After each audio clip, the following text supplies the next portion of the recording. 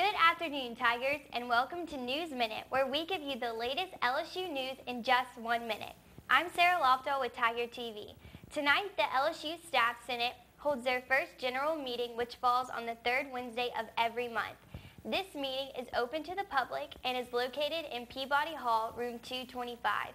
There's nothing more fun than a meeting, and if you're looking for another meeting to attend tonight, create an excellent organization by attending the CEO Series Roundtable. Attendance is free and the meeting is located in the Student Union. Don't want to attend a meeting? I don't blame you. Maybe you want to see a movie tonight. Well, LSU has got that covered for you. The Digital Media Center is offering their first night of free movies.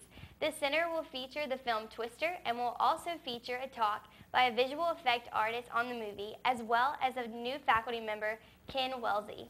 The event begins at 7 p.m. in the Digital Media Center Theater. That's all I have for you today, Tigers. Tune in tomorrow to catch the latest LSU news.